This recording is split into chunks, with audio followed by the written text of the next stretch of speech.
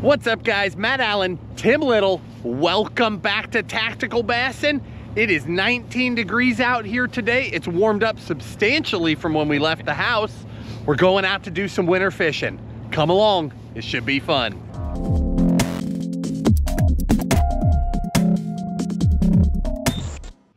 Both of our local ramps were frozen up this morning. Neither one of us could get on the water. So we jumped on the road, headed downriver. There is a ton of current here in the Tennessee River today.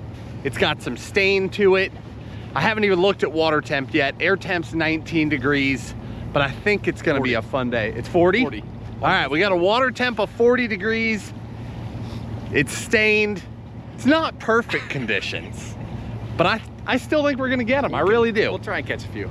We're gonna try power fishing, at least to start with all this current. We're hoping that'll stage these fish up in some predictable areas where they can stay out of the current, and we'll see what happens. Same district. Okay. The only time I ever came down here in winter, it was just like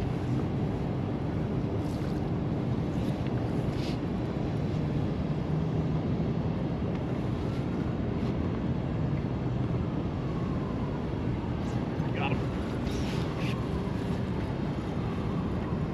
Oh, there he is. Molly. Hello, friend.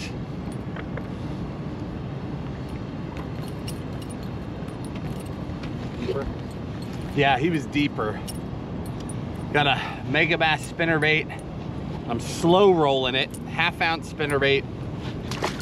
Given the conditions, now this particular spinnerbait, it's got these long tails, so I don't need a trailer. But given the conditions, I put this tiny little 1/0 Hayabusa trailer hook on there because I feel like any bite we're gonna get today, we're not gonna wanna miss it. You know, when the water's cold, guides are freezing up, you don't wanna go blowing bites. And that fish, sure enough, had just that stinger hook. So we are off to a start. Spinnerbait fish in 40 degree water, 19 degree air temps. I'll take it.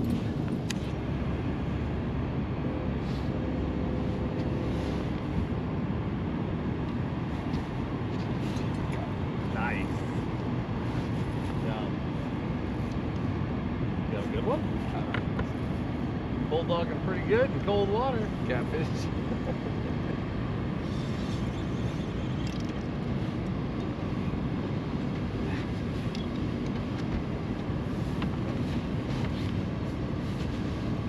Come on, big smallmouth.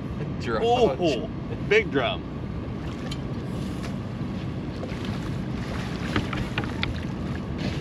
Have fun.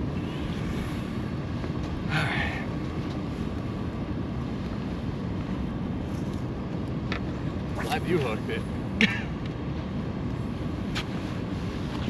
No. Hey.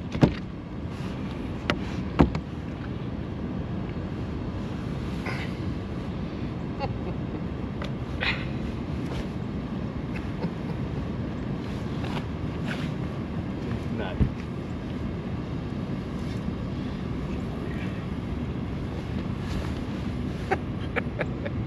Thanks.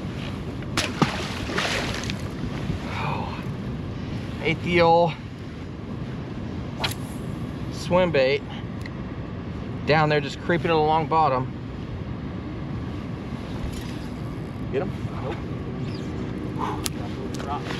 All right, guys, we are going to make a move. That first stop is a proof of concept, right? When it's really cold, you don't know for sure that they're going to react, particularly with the flows in this river almost doubling. I mean, these are really high flows. There's a ton of current. We like to think of that as a positive, but you're not sure until that first bite happens. So we got a smallmouth and a drum in the boat, one on a Kitech, on a swim bait, and one on that megabass spinnerbait. I'm liking it now. It's freezing cold. I'm not looking forward to making a run. We're letting the motor warm up, of course, but this should be good.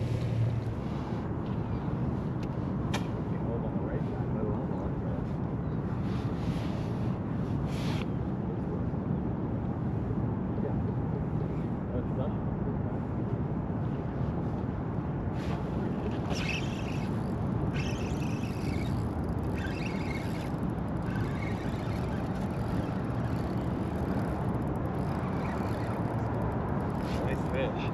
I'll take a net. The reel's kind of freezing up on me.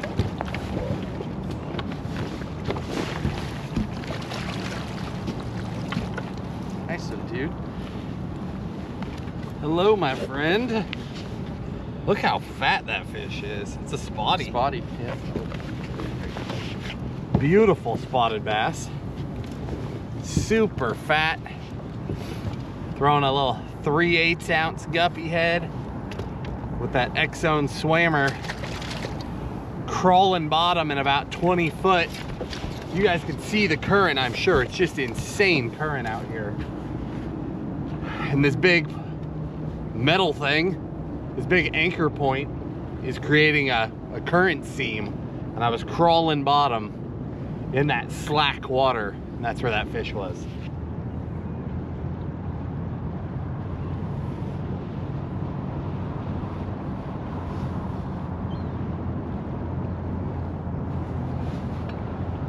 Nice.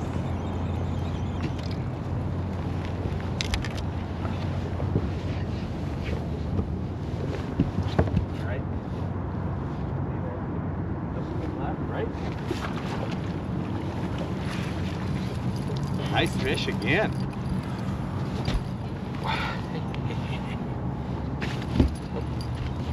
Come out of it. Yep. Nice. Thank you, sir.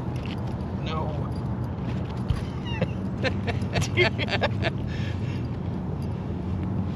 He's like, it's cold up here. Nice smallmouth. So just like Matt, thanks bud. Just creeping the rig down there. Threw it out there, just on that current seam, watching my line, letting it hit bottom, popping it up and just creeping along bottom. And that fish, I never felt the bite, but all of a sudden I had a bunch of slack in my line. It cracked it coming to me, so I had to reel up and then set. But man, we're off to a nice start. Yeah, I mean, given the conditions, we're smashing. Retie it now, it's proven.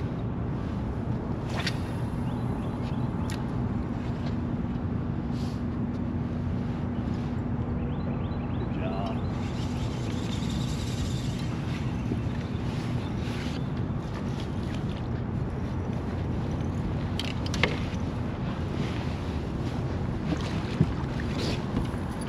Largemouth. Got all three species now. They all looked equally frozen. I'll need that chartreuse blue X-Zone. Thanks, bud. Guys, we are braving the elements. About every two or three casts, I'm having to take a bait with a hook and clean the ice out of the line guide on my reel. I've had my blades on my A-rig frozen to the heads of the bait. Look down, it's not swimming right. It's because they're frozen to the head. But we're catching fish. It's amazing how fast you forget how cold it is when you're setting the hook. Yeah, your hands warm up there for a minute. I can't even reel my bait. That's how fast it freezes. You know, one question that we get a lot is how we fish in these types of conditions. We have a lot of people ask about the gear that we wear, and we have a lot of people ask about what we have to do to the boats, because traditionally people would winterize their boats. We don't do that. We fish every week of the year, year round, doesn't matter how cold it gets. Let's start with us. I'm just gonna walk you through what I have on right now. I think Tim is wearing something similar. On my upper, this is a down jacket. Underneath my down jacket, I'm wearing a Reaper, especially for that face mask when I have to run the boat. And then under that, I've got a mid layer, which is like thermals. On the lowers, I've got Hydronaut bibs. And then under my Hydronauts, I've actually got jeans on underneath that. And then under those, I also have a mid layer. And we'll link all that stuff in the video description for you because we get tons of questions about it. So I'll link all those different items. And then as far as shoes, I have boots on today. I am not wearing flip-flops. This is past my line. It's too cold for too long. So These are Aftco deck boots. I don't know if you can see those. And then I've just got thick wool socks on with those. One thing, you notice that we are barehanded. I do have gloves that I wear when I'm driving the boat, but I don't wear them when I fish. I want to feel every bite, but my one thing that I do that you guys don't see is hand warmers in the pockets. Tim's got some fancy hand warmers in his pockets. I've just got throwaways, but that is critical. And then of course a beanie, something to keep your ears warm, but that's it. It's not that bad. I mean, we're pretty big boys to start with. There's definitely a little insulation there as well, but it's not a huge deal to be out in the cold. Your face gets used to it. A beard helps. My beard was all covered in ice after one of our runs this morning, but it's thawed out now. Now, as far as the boat goes, we are blessed now. Both Tim and I, we have the opportunity to store our boats indoors, which basically means you don't have to do anything.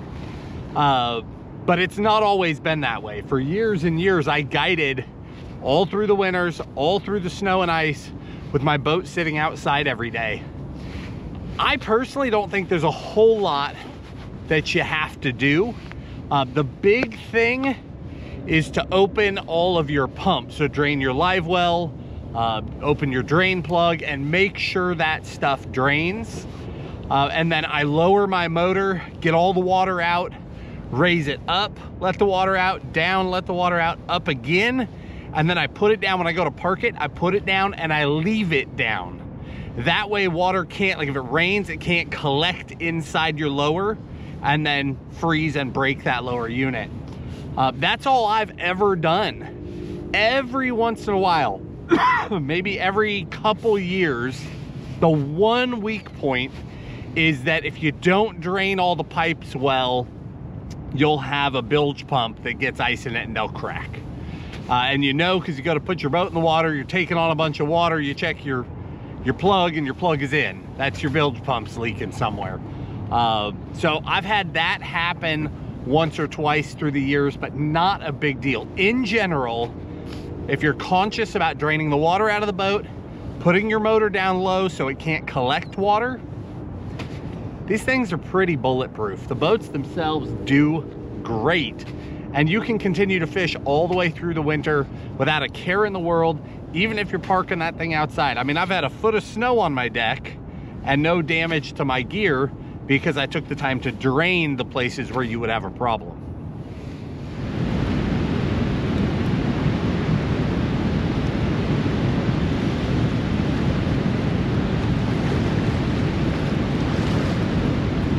Sucking us in. End up on the wall.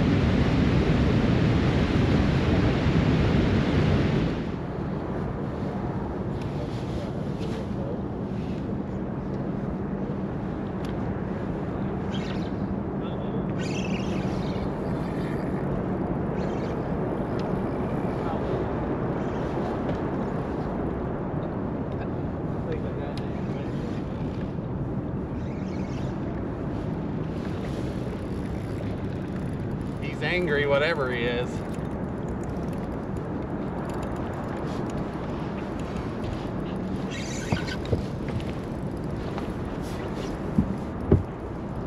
Big old slimy drum. He's bulldogging. There he is. Thank you, sir. You got him. Distract. There you go. I'm trying. Oh. Well, when that swim bait goes thunk, that's not what you're hoping is on the other end. But on a day like this, we'll take every bite we can get. It's a fun fight.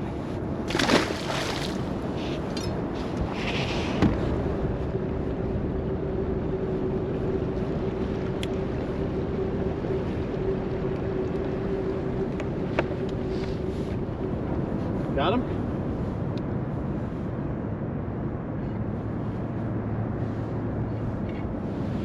What'd you get him on? Oh, big ball. Is it? Yeah. Oh, big polly. All right. Nice. Spot lock us?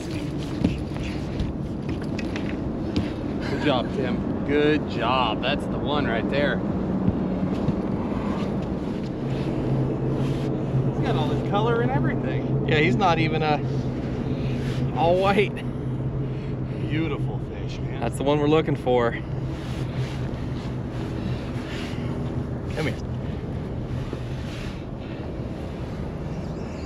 Good work. Matt just caught that drum. Thanks, dude. I got hung up, came upstream a little bit, threw back in the eddy, let that A-rig go down to bottom, popped it up. It was just slow rolling on bottom, and that smallmouth cracked it. These fish are still somewhat active, even though we're in this 40-degree water. Because they're river fish. These fish live in and around current. Now this is a lot of current, but fish that live around current tend to stay more active than your typical lake fish. They're just used to having to move.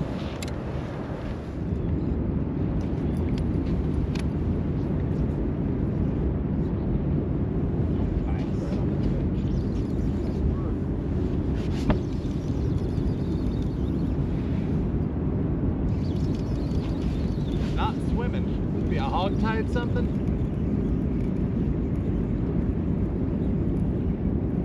Hog tied him.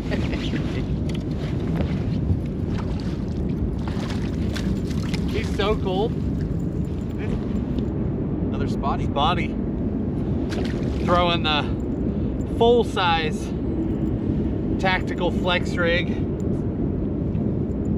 Just upsizing that profile, seeing if it makes a difference.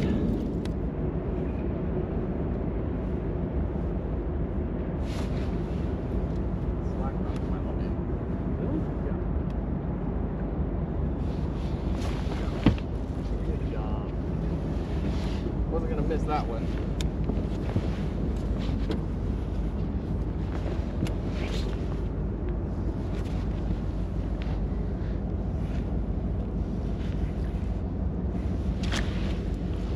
Nice.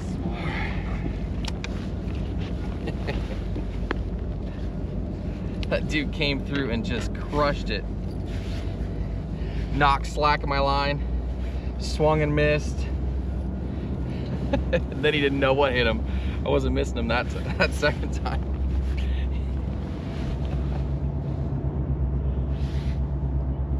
Thanks, bud. Guys, it's been a good day.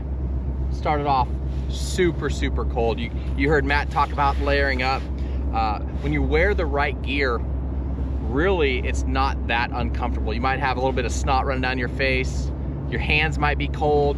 But for the most part, man, I am warm. Bundled up, got that layer on, got the insulated bibs and the beanie. We're out here catching fish. It's a great day. Again, we launched today. Actually, when I pulled out of my driveway, it said 13 degrees. I think when I got to Matt's place, it was 19 when we launched. 19 when we got here. 19 when we launched, 15 degrees when we got to Matt's. But lots of current today. We got high water, we got gates open, we got mud lines and current seams and cold water. 40-degree water temp, 39-degree water temp when it's clear. But stuck with the underspin, the little swim bait. You caught a nice spot. That was a good spot on that X zone, just on a guppy head. Yep. The spinner bait, I thought the spinner bait would have worked better up in this flooded shoreline. You know, the water's up like 4 or 5 feet, so there's lots of wood and stuff in the water. I thought throwing that spinner bait would have got more than just 2 bites, but caught a nice one. And then that rig, just slow rolling it down there on bottom. These fish aren't that active, and just deep enough that we couldn't speed crank them or anything like that. But all in all, a great day out on the water.